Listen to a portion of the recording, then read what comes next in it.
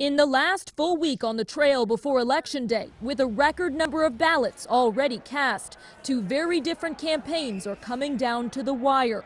President Trump barnstorming Pennsylvania with 3 appearances in that must-win state today. We win Pennsylvania, we win the whole thing. You got to get out there. Joe Biden making his own surprise appearance in Pennsylvania today. The bottom line is Donald Trump is the worst possible president, the worst possible person to try to lead us through this pandemic. He's made just 26 trips outside his home state since August to limit COVID risk for himself and his supporters.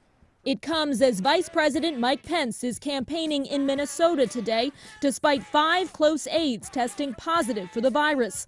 The vice president tested negative, and the White House is defending his travel schedule, calling him an essential worker. Coronavirus cases are now soaring across the country as President Trump continues to insist we're turning the corner, and the White House tries to clarify controversial comments from Chief of Staff Mark Meadows. We're not going to control the pandemic. We are going to control the fact that we get vaccines, therapeutics, and other mitigation. Biden calling that waving the white flag of defeat. Well, the only person waving a white flag along with his white mask is Joe Biden.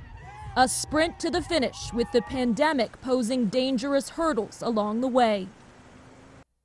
Biden is back on the road tomorrow in the typically Republican stronghold of Georgia, while First Lady Melania Trump will make her first solo appearance of the 2020 cycle in Pennsylvania.